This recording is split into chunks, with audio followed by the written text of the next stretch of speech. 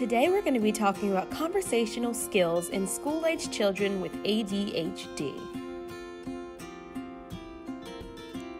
So what is ADHD, you might ask? Attention Deficit Hyperactivity Disorder is a common mental disorder that affects adults and children. Symptoms include inattention, hyperactivity, and impulsivity. So what symptoms affect their conversational skills? Well, let's face it, all of them. Social communication is difficult for this population because oftentimes they're unable to pay attention, may display inappropriate impulsive actions, and present with energy that is not appropriate for the given social situation. Now let's take some time to talk about friendships. Because of the apparent conversational deficits, people with ADHD may experience difficulty making and maintaining friendships. Of the friendships they do maintain, it is commonly quite difficult for them to deepen the bonds that they have created.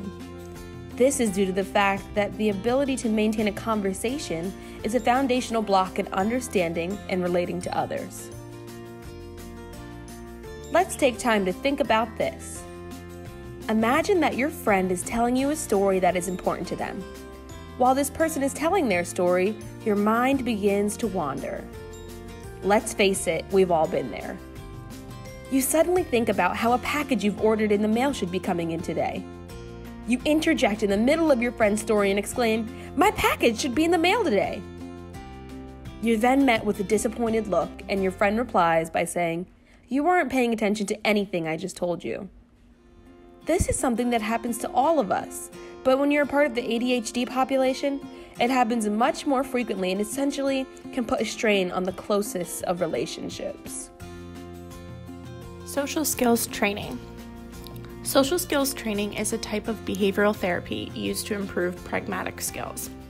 It is a collaboration of different practices that teach individual skills that are necessary to succeed in life, such as the ability to problem solve, appropriately communicate, self-manage, and make decisions. Social skills are important because they build the foundation for maintaining positive relationships, as well as keeping jobs and holding places in the community.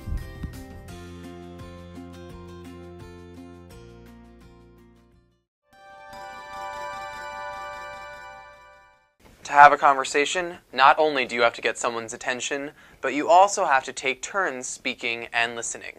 Let's see what happens in a conversation between Sam and Jonathan.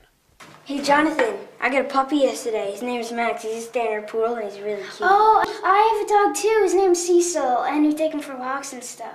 Yeah, Oh, and Cecil? Yeah, he goes up to my bed to go to sleep. Yeah, and he Oh, my dog's really cool because we take him for walks and we run with him. People will only want to talk to you if you stop and listen to what they have to say too. If you don't, the friend will probably get frustrated and walk away. Let's see what Jonathan could have done differently to get a better outcome.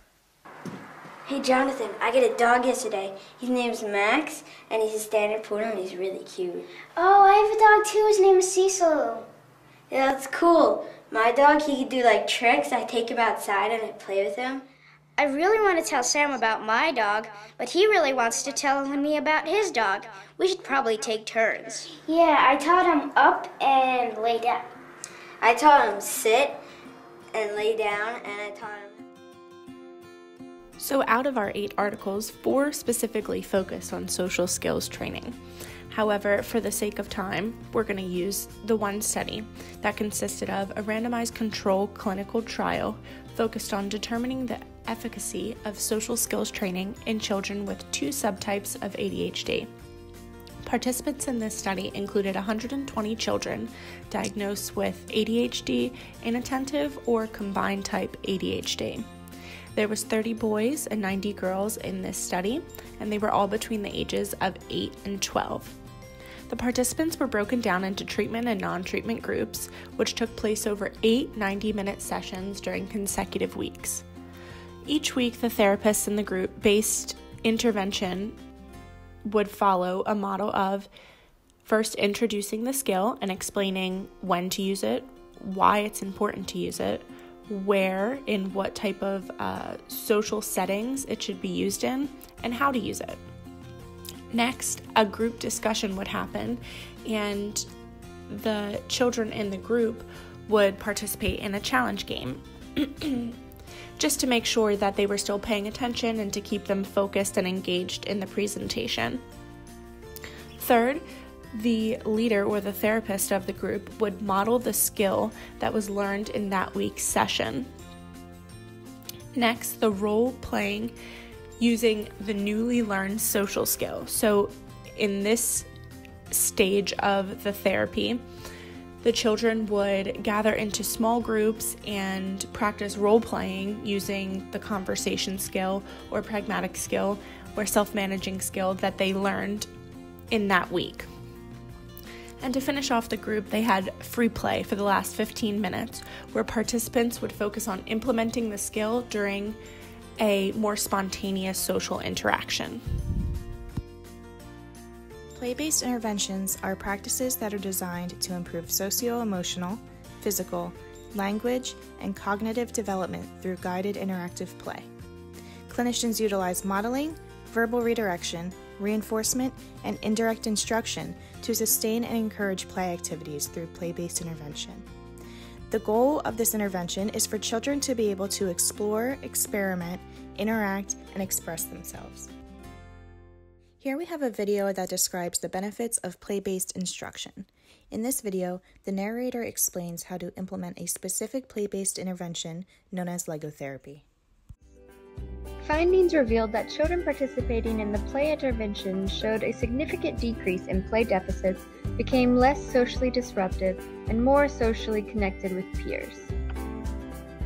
Now I'm going to explain how to implement a specific play-based intervention called Lego therapy. To begin, each child learns a clear set of rules and Lego building skills. They are then introduced to the rest of the group, and everyone in the group agrees upon a project that's achievable for everyone involved. Each child is assigned a role for the project, and the group works together to build the project according to principles of play therapy.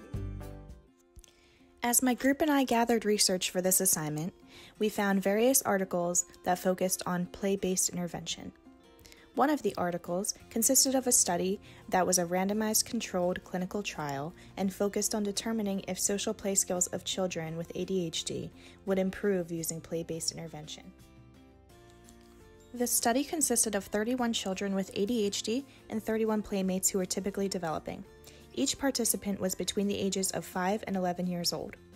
During intervention, clinic play sessions were utilized to model, instruct, and reinforce live play sessions between peers.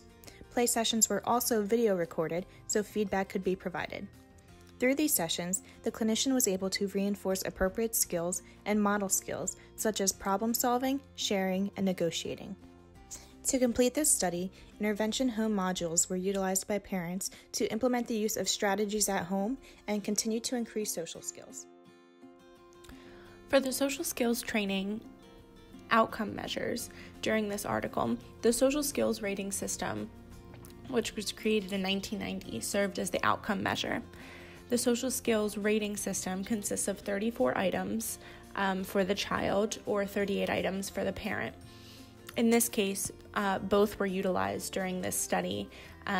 One the parent took and one the child took, and then at the end they did it again to compare the outcomes. And these questions related to cooperation, assertion, self-control, empathy, which was only in the child's social skills rating system, and responsibility, which is in the parent's version of the social skills rating system.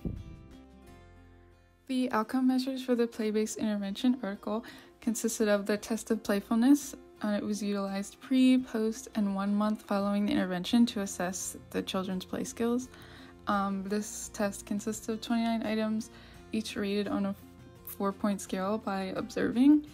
And the skills in the test that were being measured consisted of sharing, negotiating, supporting one another, initiating interactions, the time engaged in interactions, responding to others, and giving verbal and nonverbal cues, social skill when interacting with another, and the intensity of involvement with another. The overall conclusion that we found is the conversational skills of ADHD students can be understood as a lack of social skills. However, it is important to realize that there are more factors. The social skills training is a valid intervention strategy. However, when standing alone as a treatment, it is not effective in addressing the self-control and emotional regulation and other cognitive facets that also add to the pragmatic issues of this population. The play-based intervention was found to be an effective strategy to improve the social skills of children with ADHD. So the one article mentioned the parent involvement to generalize the skills to the home environment from intervention was evident. It was also reported by the parents that the children developed friendships and their interactions deepened. And it was also found that the playmates would remember and apply the strategies during the play sessions to serve as a reminder for the children with ADHD. Thank you for joining our topic on conversational skills in students with ADHD. I hope you enjoyed the presentation and that you're leaving with a little extra knowledge.